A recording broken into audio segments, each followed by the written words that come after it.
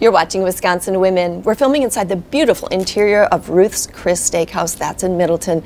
As you can tell in their name, steak is their specialty. I've been in recently for yet another fabulous dinner and fabulous service too.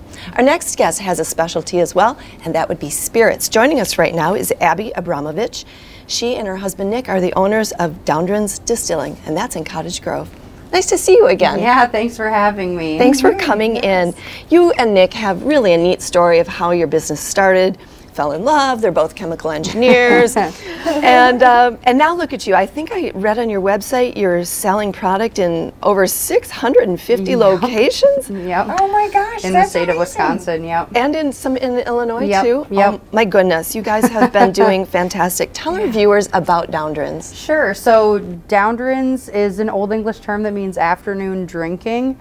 So we felt like that was a really fun, fitting name. We have our tasting room, and we do all of our distilling and production at our facility in Cottage Grove.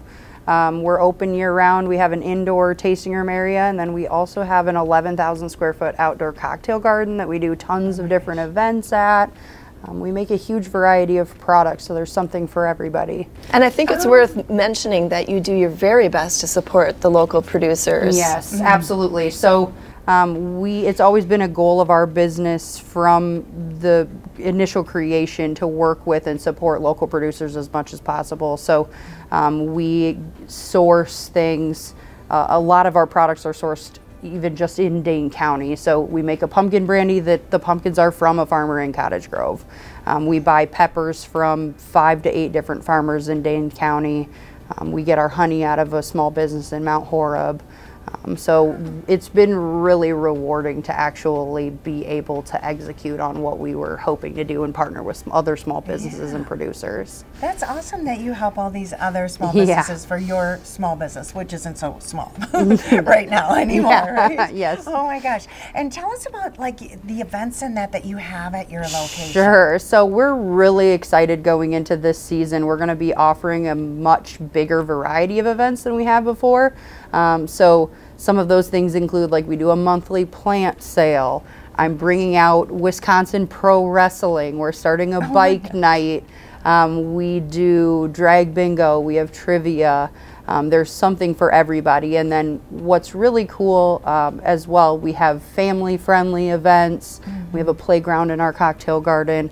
And then we're launching a couple new big kind of festivals, one of them being our Bloody Mary Fest coming up March 26th. Oh my gosh. Let's Jana, we might have to go to that, right? Let's talk about that a little. It's your first annual. Yep. And it's March 26th, which is a Saturday. And I saw that it runs 11 to 2. Yep. How do folks get tickets? And tell us what it's going to be like. Sure. So I'm really excited. We're going to have we're shooting for around 20 different like bars and restaurants, again supporting those other small businesses. They're going to come out, make their kind of signature Bloody Mary with one of, or some combination of our products, and then anybody who buys a ticket, so it's basically you just get a little tasting glass, and you get to go around and sample the Bloody Marys from all of these different bars, restaurants, these vendors. And then vote on who your favorite is, and then they get the winner's going to get a championship belt. There's going to be live music. There's going to be a DJ kind of emceeing the event. There's going to be different food trucks there, including like supporting Little John's. They're going to be out kind of fundraising, doing food. So just kind of a big partnership event, and then you get to taste a bunch of different Bloody Marys. It's going to be a really fun time. Oh my gosh. And tickets are on your website. Yes. So that's awesome as well. Nice and easy. Yeah, definitely. And again, helping support the other small businesses in the absolutely. area. That's wonderful. By chance, is your facility like dog friendly? Yes, we're dog friendly year round, both inside and outside. Oh my gosh. Love that. Yep. That's awesome. Pet friendly, family friendly. We have we have certain dog events too, where we like do kind of a Pints for Pups sort of thing, where we work with some local pet adoption rescue agencies. So we do dog adoption events as well, so very pet friendly. year round. Perfect. So before we head out, let's talk about your location. So I mentioned earlier you're in Cottage Grove. Do you really have 11,000 square feet? Wow. Yeah. So that's just our outdoor cocktail garden. So we have our indoor tasting room. We have our indoor tasting room. That's much smaller. But so we are open year round. But then once it's nicer out, we'll go outside. We have we lovingly call it the cocktail garden because it is a huge garden space. I mean, it's a ton of grassy areas.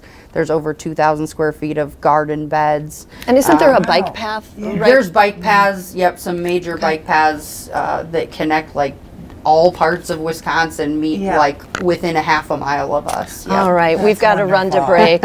Abby, it was so nice to meet you. So check out Doundrins Distilling. Remember, the Bloody Mary event is March 26th, and that's a Saturday. We'll be right back.